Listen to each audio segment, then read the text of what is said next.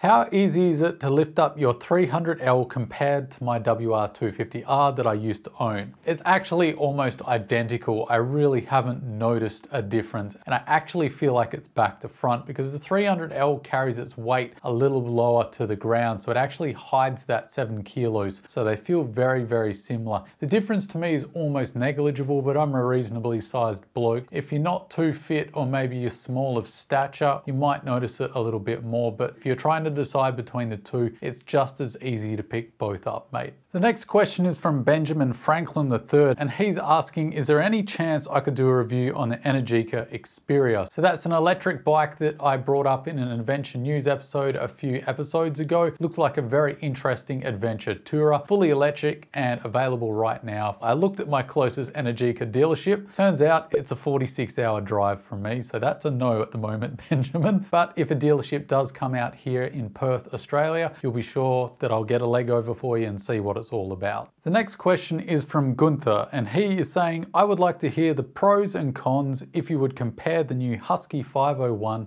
to my 300L. First off, Gunther, let me tell you, you've opened a can of worms. This is really a hard topic to condense down into a short form to try and help you out. You also haven't given me your riding terrain. What kind of riding are we talking about? I'm going to assume it's a little bit of everything because both of these bikes are fantastic at that job once they're modified to suit the rider. Let's break it down as simply as I can because I literally could spend half an hour on this topic and I don't want to bore you to death. The clear winners in the KTM column is the performance. You've got that power, you've got that suspension, you've also got that crazy lightweight. They're stupidly light. On top of that, there's also a fantastic accessory market out there, so you really can modify these to be lightweight adventure bikes. And on the Honda corner, you've got the price tag. It comes in at under half the price of the Husqvarna here in Australia. The other thing is the durability of the motor. They're both very reliable, but the Honda motor requires much less upkeep. We're talking about 10,000 kilometers between oil service, whereas the KTM, most of the time you're looking at 15 to 2,000 kilometers. You can push that. There's no hard and fast rule, and it's never going to be the same as the 300L. The other benefit of the 300L is I think it's the better bike on the road. It's much more composed. There's less vibes. It's just less fatiguing. When I've ridden enduros on the road, I get tired far quicker than what I do on the 300L. Because the 300L isn't ideal either, it's all relative, but between these two bikes, it's the better bike on the road. So what about the cons? Well, the KTM is very expensive. So you've got to have the money not only to buy it, but then to fork out for all the mods. Straight out of the box, it isn't the best for dual sport riding. It can do it, but it's not a comfortable experience. Like I said, the service intervals is another thing you've got to consider. If you don't like tinkering on your bike all the time, or it's a cost factor for you, servicing that bike is going to cost money and you're going to have to do it on the regular. The other big one as well is it doesn't have a subframe, so you've got to be a little more creative as to where you put the weight on the bike. Cons of the Honda, it's significantly heavier. If lightweight is the absolute pinnacle of importance to you, then the Honda really is going to disappoint. It's over 20 kilos heavier. The other big thing is the power. If you're the kind of guy that loves lifting the front wheel, you're all about getting a big grin on your face and scaring the crap out of yourself every now and then when you twist the throttle. If you've got quite high skill levels, the 300L is probably going to disappoint in the power and performance area. The other big thing with the 300L is the suspension. It's quite underwhelming if you're an intermediate and beyond rider. While some accessory makers have stated they are designing tanks for the 300L, there aren't any really great options other than a rotor packs. So that's my really haphazard breakdown of the two. You didn't state the terrain or your skill level, so I am kind of flying blind here. I hope that helps, mate, and good luck on the decision. The next comment is from Andreas, and he's saying, solid, love your content. Cheers, mate, really appreciate it. What bike would you consider for a round the world trip? Oh, this is a fun one, and one I often like just thinking about in my spare time. Yes, I'm a weirdo. Do you go with a 500 EXE modified like around the world Paul? Do you go with a DR650? Do you go with an adventure bike giving you more comfort but restricting the kind of roads you're going to do?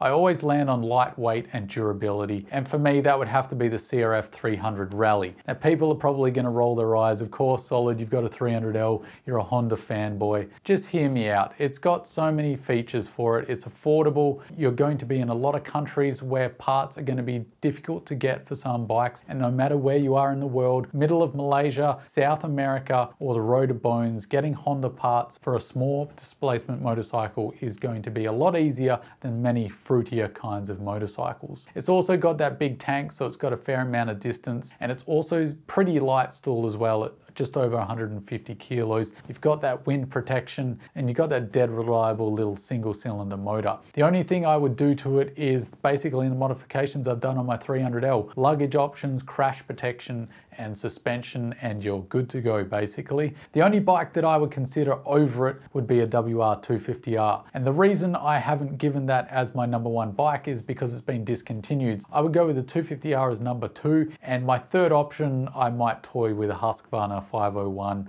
or a KTM 500 EXE like Round the World Paul, because that looks like a lot of fun too. I really would stick with lightweight and maneuverable, because my focus would be on the countries where you've got heavy traffic and splitting is legal.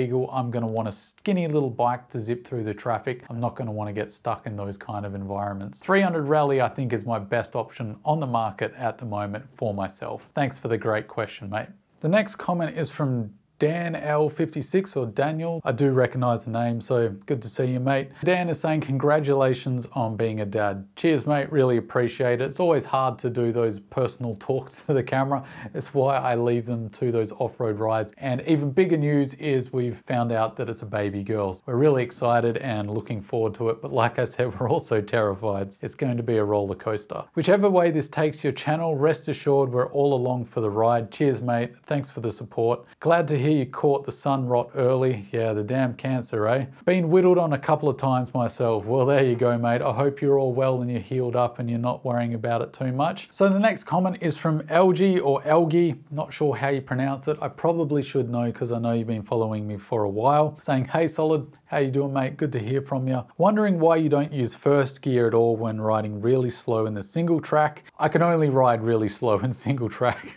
I can't ride really fast, so it's the only mode I've got. I realize the bike is capable of lugging in second. Yeah, it is. Saying, but keeping the revs up a bit higher in first is surely more stall-proof and responsive. Yes, it would be more responsive in first and is more responsive in first. But here's the two major reasons why I spend most of my time in second gear in technical terrain. One is to smooth out that throttle. Every single cylinder EFI bike I've ridden, first gear is really choppy. That's partly because of emissions, and that's just the nature of EFI bikes. And that's partly because I'm not the best rider, so my throttle control isn't really dialed in. So being in second gear helps smooth out that and allows me to deal with the throttle a lot easier. The bigger reason of the two is that I find it is far easier to maintain traction in second gear than it is first when you're in that very slow speed stuff and you're trying to get momentum under you. So second gear allows me to smooth it out. It also means all that throttle response and power isn't delivered immediately, so it's almost like a traction control system. It allows me to maintain grip better, and I've never had problems with the clutch, so it's worked for me thus far, and that's why I stay in second gear instead of first most of the time. If you want more Q&A content, check out my previous video where we discuss whether adventure bikes are slowly replacing cruisers. And if you want to see more of my 300L and how the suspension's going, check out part 3 where I tested off-road and you can see what I thought about my brand new suspension. And until next time, don't forget to say shiny side up, and I'll see you in the next one. Catch you later.